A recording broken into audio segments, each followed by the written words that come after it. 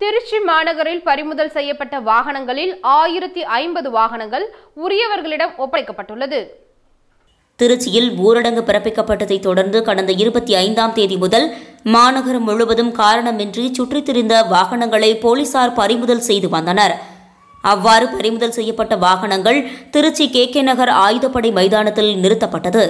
இந்நிலையில் வாகனங்களை உரியவர்களிடம் ஒப்படைக்க DGP உத்தரவிட்டதை தொடர்ந்து வாகனங்கள் ஒப்படைக்கும் பணியில் காவல்துறையினர் ஈடுபட்டு வருகின்றனர்.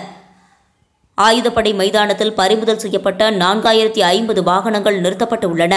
இதனைத் தொடர்ந்து 218 வாகனங்கள் ஒப்படைக்கப்பட்டுள்ள நிலையில் 2ஆம் நாளாக 832 வாகனங்கள் உரியவர்களிடம் ஒப்படைக்கப்பட்டுள்ளது.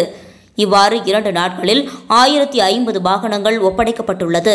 ARAM தொலைக்காட்சி நிகழ்ச்சிகளை தெரிந்து கொள்ள யூடியூப் சேனலை சப்ஸ்கிரைப் பண்ணுங்க அண்ட் மறக்காம பெல் பட்டனை கிளிக் பண்ணுங்க.